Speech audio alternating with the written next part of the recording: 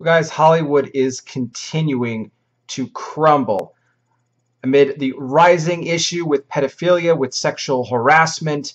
We have a huge problem in Hollywood right now, and every day it seems like more and more people are being exposed now. And the latest is Kevin Spacey, guys. Okay, Kevin Spacey now, amid accusations of pedophilia, okay, over sexual advances he made on a 14-year-old fellow actor, guys, 30 years ago. Back in 1986, Kevin Spacey has now come out and said that he's gay, amid these accusations. Think he would be some sort of a hero to the LGBT community while trying to get them to forget about the fact that you sexually harassed and molested even a 14-year-old boy. Here's what went down. The accusations were claimed by fellow actor Anthony Rapp, who said Spacey was who had made sexual advances on him back in 1986 when Rapp was only 14 years old.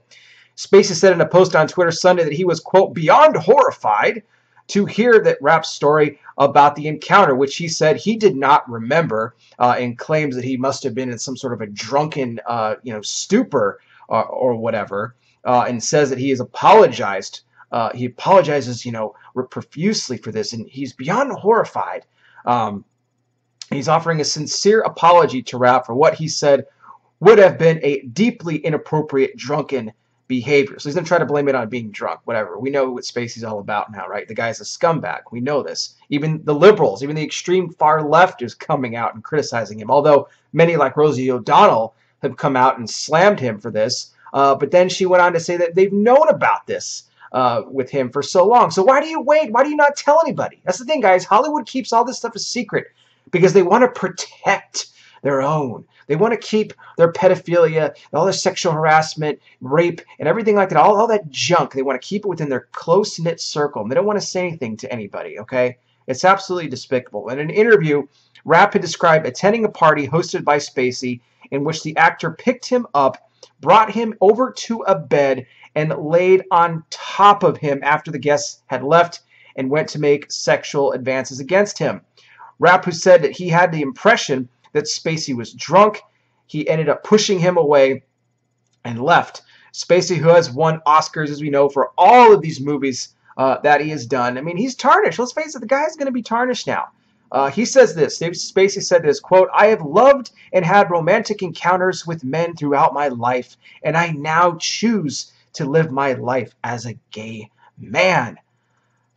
Well, guys, Rapp, who went on to star in the Broadway musical Rent, was starting his career on Broadway at the time of the incident when this occurred back in the 80s.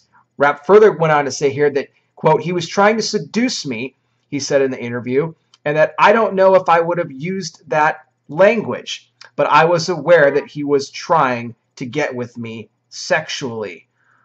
So, guys, I mean, this is just not a good thing. It's not a good thing at all. We have such a sick sexual predator mentality in Hollywood right now, like I said. But you know what? God's exposing it, and everything is being brought out now. Everything is being brought out to the light. Just like in Hollywood and now in the political side of things too, all the dirt, all the junk, all the slime, all the sleaze is coming out in all these corrupt politicians like Hillary Clinton, the DNC, everything going on with the Uranium One scandal, with the Russians, the real Russian collusion story with Hillary and her cronies, Jim Comey, Special Counsel Robert Mueller. It never ends. But God, like I said, guys, he's bringing this all out into the open, and people are seeing what Hollywood's all about, what the government is all about, and it's not a good thing, but it's being exposed, and that's a good thing because it needs to come out. Guys, I will continue here, keep you up to speed on all the latest breaking news, prophecy headlines, and current world events going on all over the world. For those watching this video right now, I can tell you this, we're living in the last days. Jesus Christ is coming back soon. If you don't know him as your Lord and Savior today, if you would like to, please let me know. Leave me a comment below. Let me know you would like to receive Christ as your Lord and Savior today. You could be born again, forgiven of all of your sins. You can come into the kingdom of God today, where you'll have everlasting life and a home in heaven for eternity. There's no greater decision, none, that you're ever going to make than to give your life to Christ. You can also email me directly, cardsfan480@gmail.com. I'll put my email below in the description. You guys can access it from there. Also, if you have any prayer requests, feel free to send those my way as well.